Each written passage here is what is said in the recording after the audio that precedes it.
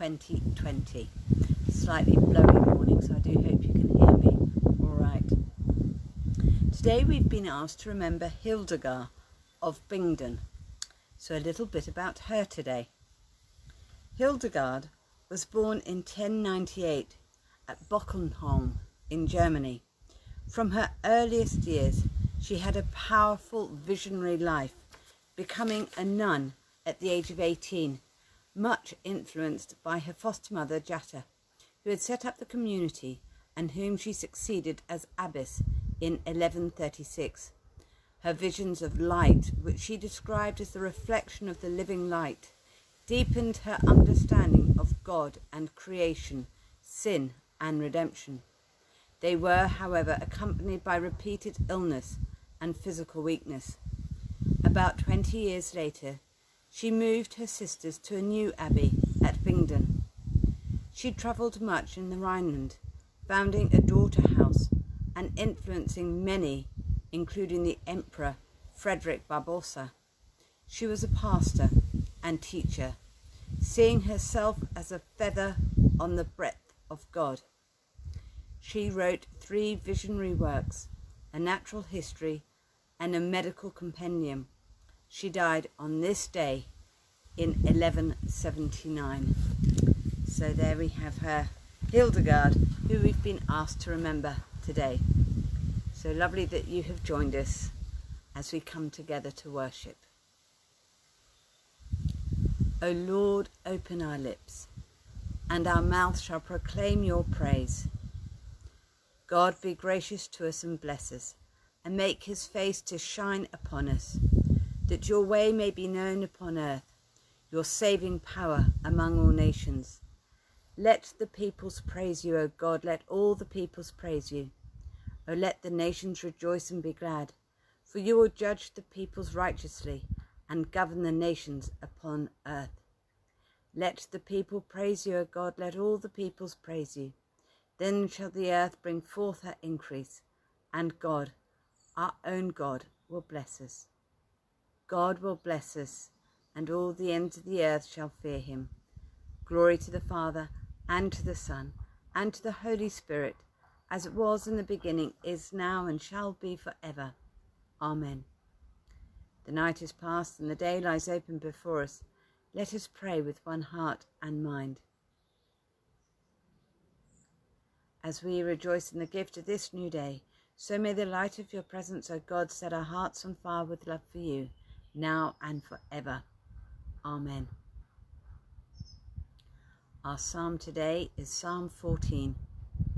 The fear of the Lord is the beginning of wisdom. The fool has said in his heart, there is no God. Corrupt are they, and abominable in their wickedness.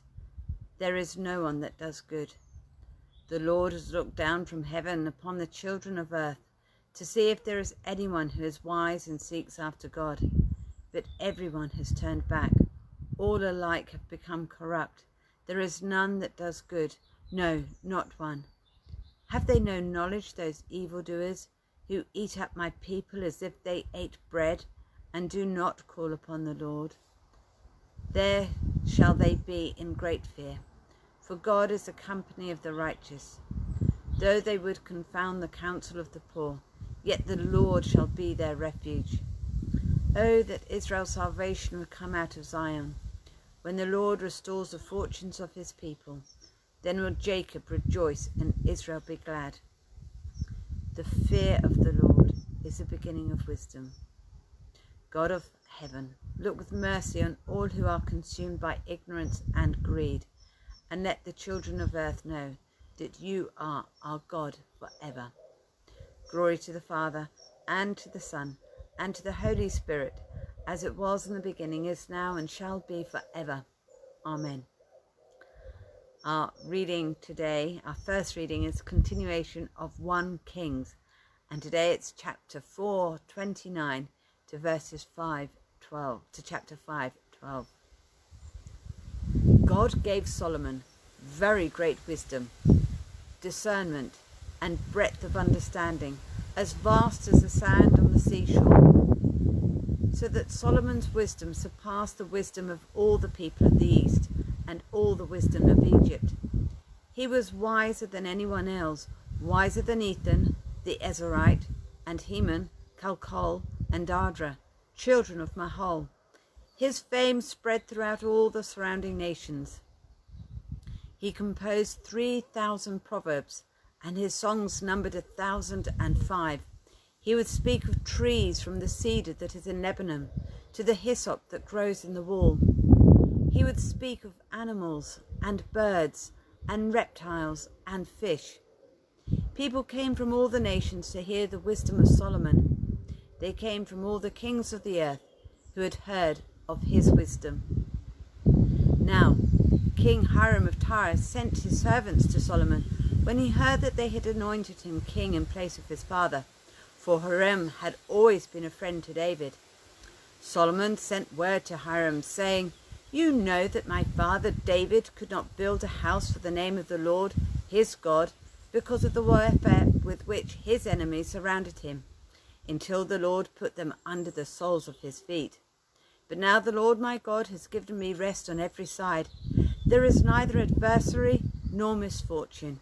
So I intend to build a house for the name of the Lord my God, as the Lord said to my father David.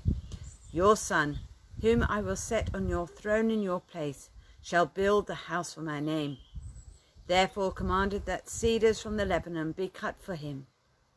My servants will join your servants, and I will give you whatever wages you set for your servants, for you know that there is no one among us who knows how to cut timber like the Sidonians." When Hiram heard the words of Solomon, he rejoiced greatly and said, "Blessed be the Lord today, who has given to David a wise son to be over this great people." Hiram sent word to Solomon, "I have heard the message that you have sent to me.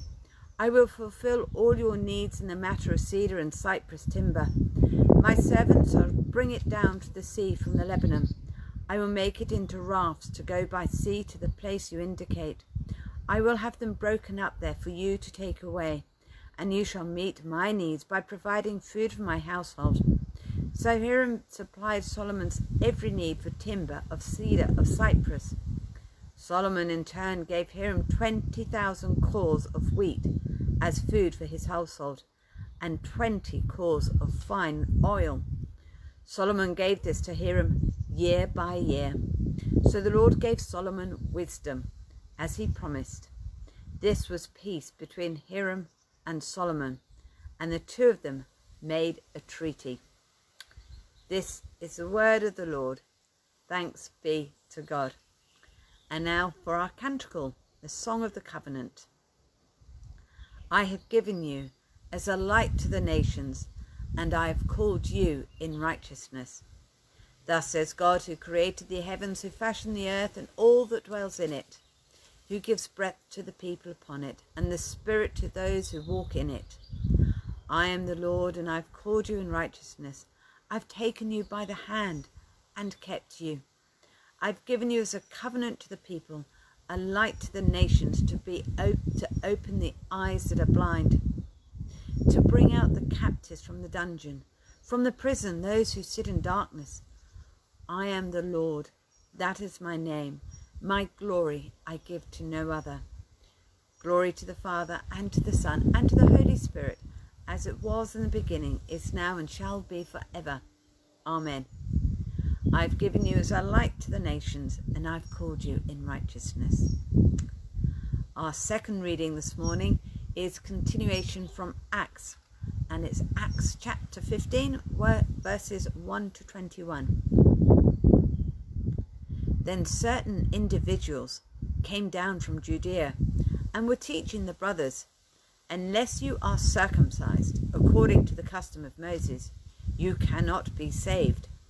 And after Paul and Barnabas had no small dissension and debate with them, Paul and Barnabas and some of the others were appointed to go up to Jerusalem to discuss this question with the apostles and the elders.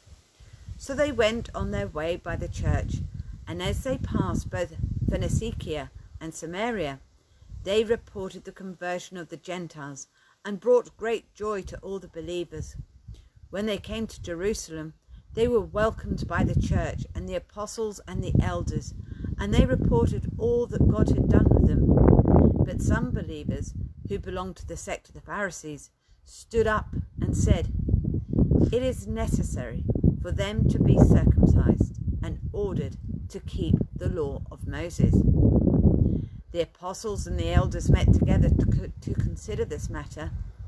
After they had been much debate, Peter stood up and said to them, "My brothers, you know that in the early days God made a choice among you, that I should be the one through whom the Gentiles would hear the message of the good news and become believers. And God, who knows the human heart, testified to them by giving them the Holy Spirit, just as he did so to us. And in cleansing their hearts by faith, he has made no distinction between them and us. Now therefore, why are you putting God to the test by placing on the neck of the disciples a yoke that neither our ancestors nor we have been able to bear? On the contrary, we believe that we will be saved through the grace of the Lord Jesus, just as they will."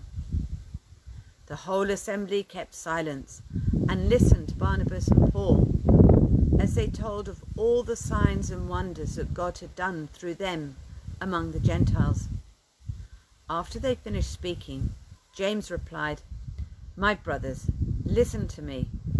Simon has related how God first looked favourably on the Gentiles, to take from among them a people for his name. This agrees with the words of the prophets, as it is written, 'After this I will return, and I will rebuild the dwelling of David, which has fallen. From its ruins I will rebuild it, and I will set it up, so that all other peoples may seek the Lord, even all the Gentiles over whom my name has been called.' Thus says the Lord, who has been making these things known from long ago. Therefore I have reached the decision that we should not trouble those Gentiles who are turning to God, but we should write to them to abstain only from things polluted by idols, and from fornication, and from whatever has been strangled, and from blood. For in every city for generations past Moses has had those who proclaim him, for he has been read aloud every Sabbath in the synagogues." This is the word of the Lord. Thanks be to God. And now for our responsory. "Fear not, for I have redeemed you. I have called you by name. You are mine. When you pass through the waters, I will be with you.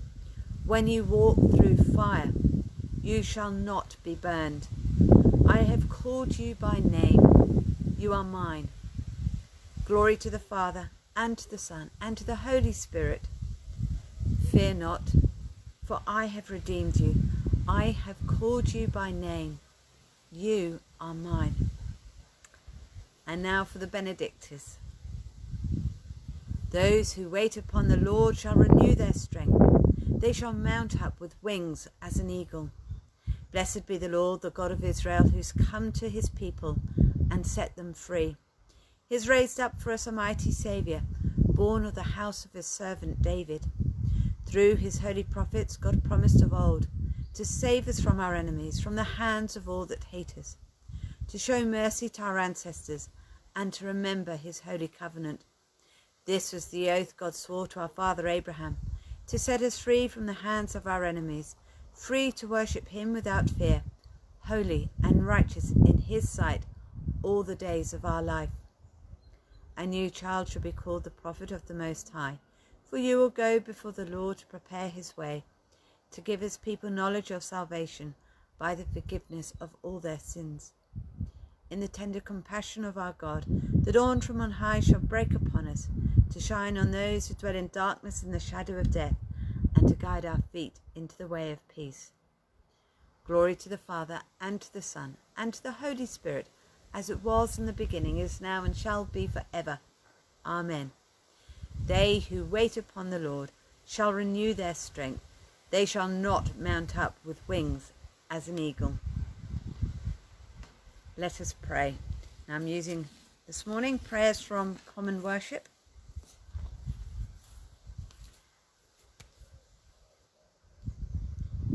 In peace, let us pray to Jesus our Lord, who ever lives to make intercession for us. Saviour of the world,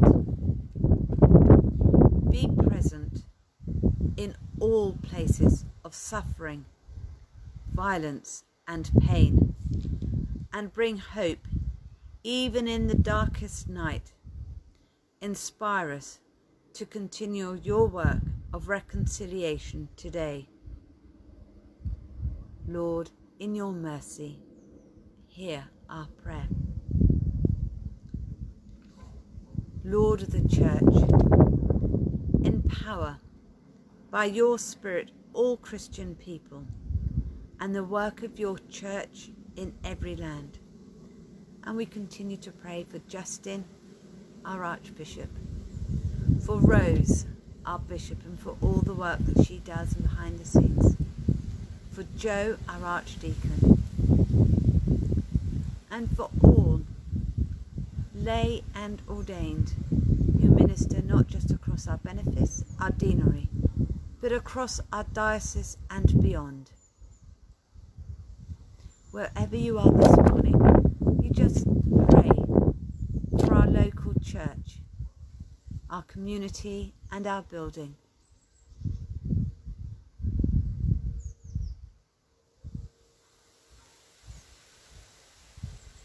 Lord, in your mercy, hear our prayer.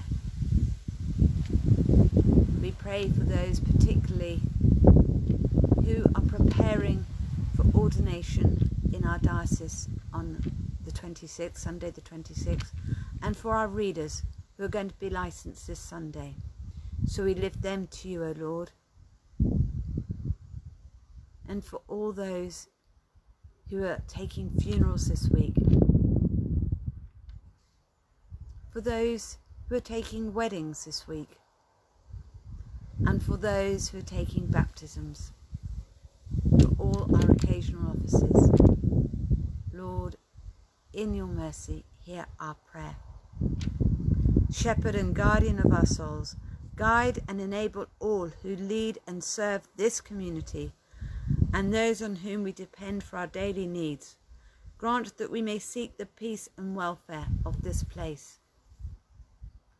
So as we pray for wisdom for all in authority, we bring to mind our local councils and our local government, particularly at this time when life is not easy with the coronavirus.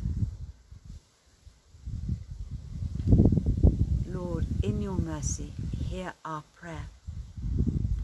Great Physician, stretch out your hand to bring comfort, wholeness and peace to all those who suffer in body, mind or spirit.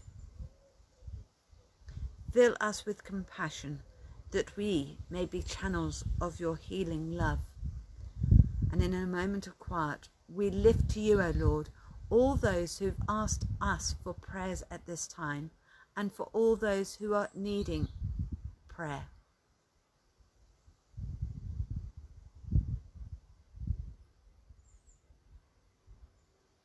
Heavenly Father, we name all those on our hearts who today have asked for prayer. Lord, in your mercy, hear our prayer. Conqueror of death, remember for good those for whom we love but see no longer. Help us to live this day in the sure and certain hope of eternal victory. So as we remember those whose anniversaries of death fall at this time, for those who are preparing for funerals, and for those who are mourning the loss of loved ones. Heavenly Father, accept our prayers for the sake of your Son, our Saviour, Jesus Christ. Amen. And our collect for today. Most glorious and holy God, whose servant Hildegard, strong in the faith, was caught up in the vision of your heavenly courts. By the breath of your Spirit, open our eyes to glimpse your glory and our lips to sing your praises with all the angels. through Jesus Christ, your Son, our Lord, who is alive and reigns with you in the unity of the Holy Spirit, one God, now and forever. Amen. Let us pray with confidence as the Saviour has taught us. Our Father, who art in heaven, hallowed be thy name. Thy kingdom come, thy will be done, on earth as it is in heaven. Give us this day our daily bread, and forgive us our trespasses, as we forgive those who trespass against us. And lead us not into temptation, but deliver us from evil. For thine is the kingdom, the power, and the glory, for ever and ever. Amen.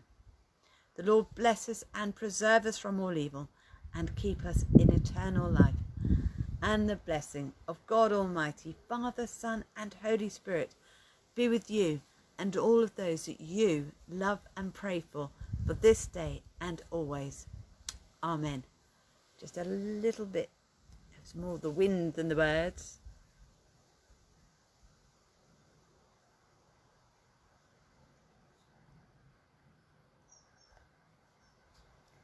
And so lovely that you've joined us, and it's lovely to read your comments as well. So wherever you are today, please do keep safe, keep connected, and keep praying. And whatever you're up to, have a good day. God bless. Do join us for night prayer tonight at 6 o'clock. Otherwise, I'll see you again for morning prayer tomorrow at 9. God bless you all. Bye for now.